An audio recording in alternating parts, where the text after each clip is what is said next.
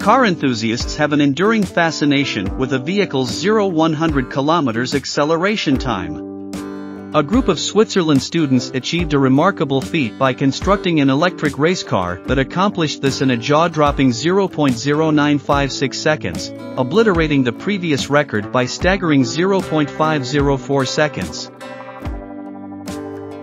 Zurich shared video detailing the creation of this record-breaking car, featuring an interview with team leader and female driver Kate Magettii, also insights into their lightweight electric race car's preparation for the competition.